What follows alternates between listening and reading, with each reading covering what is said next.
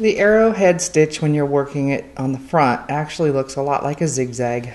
I am working it between two lines for these purposes. I find it easier for me to keep it even if I work it all at once. So I'm going to come up in one corner, go down, or on one line, go down at an angle into the other, then come up. Now, it's probably easier just to watch it than to hear me talk. I'm just alternating where I want my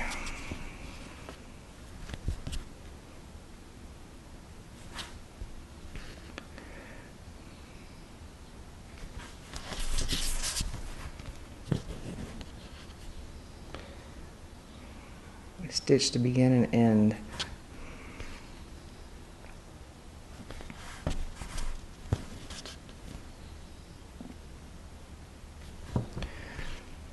Okay, so that's just doing it all at once. You can do a whole row of them if you want to, and I found I had a harder time keeping them even this way.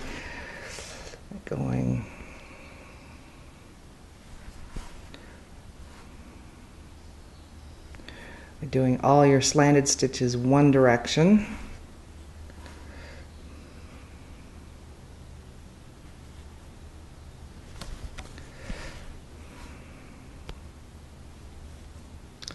And then coming back the other way, we're going down in the same hole where we came up. So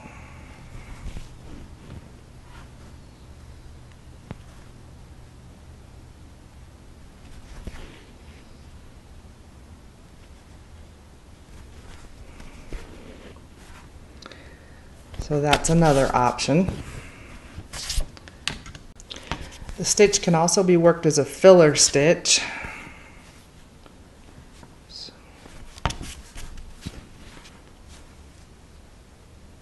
So just stacking them on top of each other.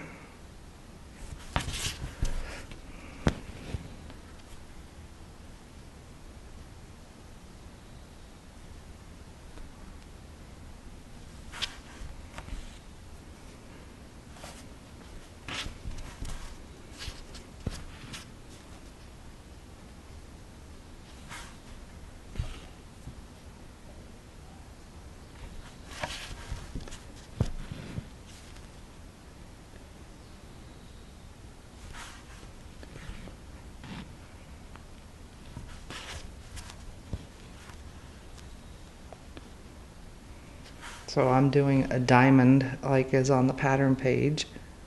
It wouldn't have to be a diamond. It could be a square. It could be whatever shape you want to fill with it.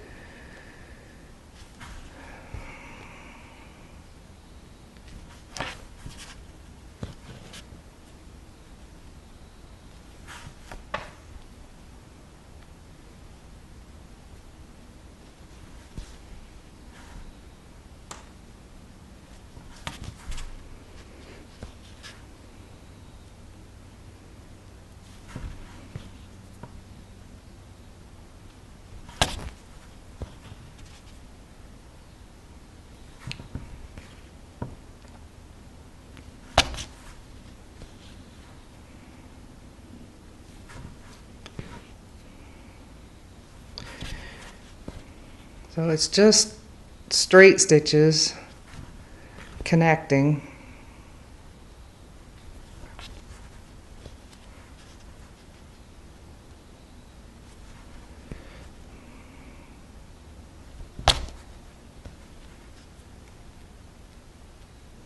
And mine are starting to get a little wonky, so guidelines do help.